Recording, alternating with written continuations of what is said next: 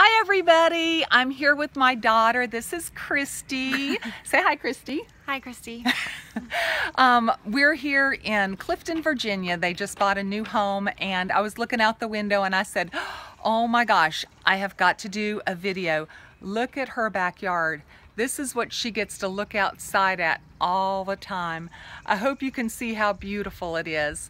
It's absolutely gorgeous. But I wanted to tell you, I have gone through my third chemo now, and it was pretty rough the first week. I slept most of the time, have really dry mouth, you know, got a little bit of sore inside my mouth, and I'm starting to see some sores on my body, but I'm using my extra emollient night cream. And you know what else I'm doing? I'm doing frankincense, because I read about frankincense, how amazing it is to heal the body. So look into it, see if you think that's something that you might want to use.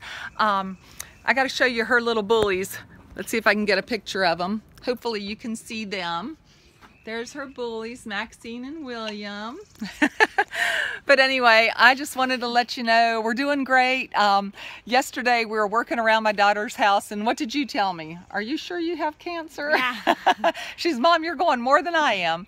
But anyway, we're doing great. We have one more strong chemo to go. That'll be on Tuesday. This is Friday. Today's Friday. And we're going to be here till Monday. And so we'll have the chemo on Tuesday and then wait 2 weeks. Then we'll go through 12 weeks of Taxol, which is a lesser chemo, thank goodness.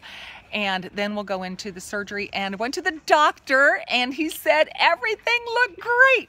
He said, I can barely even see him. He said, it's better than I expected. And he said, you look amazing. I don't know what you're doing, but keep on doing it. So ladies, I hope that you are watching what I'm doing, because I truly think the Juice Plus and these essential oils are making a huge difference in me, and they will in you too.